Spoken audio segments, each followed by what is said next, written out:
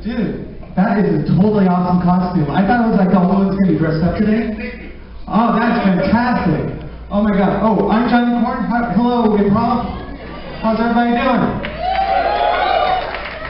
Ooh, enthusiastic crowd. I dig it. A little bit about me. I was born Irish and Catholic.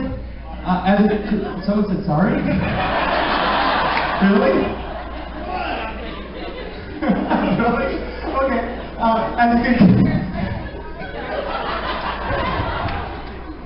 As a good Catholic, though, they tell you have to give up something for Lent. So this year, I gave up my New Year's resolution. True. I grew up in like an evangelical Christian neighborhood, and they would say stuff like, "You're going to hell because you haven't accepted Jesus Christ as your personal Savior." They say this like my Jewish friends. And my thing is, instead of telling them they're going to hell, just tell them they can eat bacon.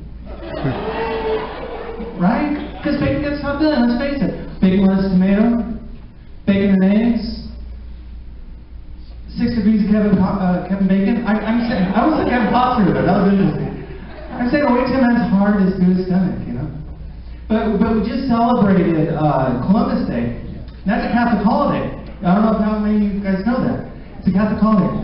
I don't understand why he has a holiday anyway. He gets a holiday for getting lost. Right? He's trying to find a spice route to India and ended up in the Caribbean. So, yeah, of course, I think. Typical men didn't ask directions. All you have to do, go into any 7-Eleven and they could have told him where India was. I personally want to come out with the Columbus GPS, you know? The Columbus GPS sends you where you never intended to go. Formerly Apple Maps. No, but here's the thing. Thanksgiving's coming up. Before you know it, Thanksgiving's going to be here. I'm glad to have a holiday where you can be thankful for what you have, but the story behind Thanksgiving doesn't make any sense.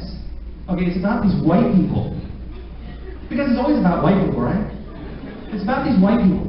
And here's the thing. They were hungry.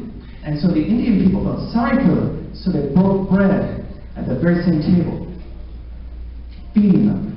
You know what they say? When you feed them, they'll never go away. I talk about the second Thanksgiving, and nobody else does. The second Thanksgiving is when the Indian people were cold, and the white people gave blankets. Too soon for a smallpox joke. Trail of Tears is like 200 years ago. What? Okay, fine. Okay, any parents in the audience here? Okay. This is for you guys.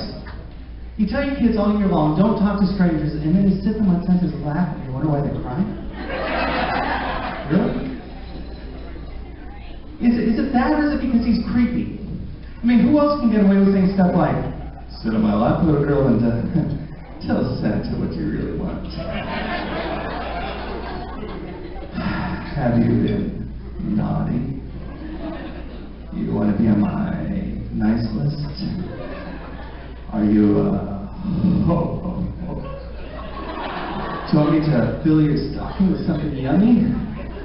You know, I've been watching you. Yes. I know when you're sleeping. Yes, I've been watching you. And I know when you're awake. Want to suck my candy cane, little girl? It's just creepy. It's just creepy. It's almost as creepy as Jared. No, seriously, here's the thing about Jared. He gets sentenced 6 to 12 for being a pedophile, and here's the thing. 6 to 12 is also his preferred age range.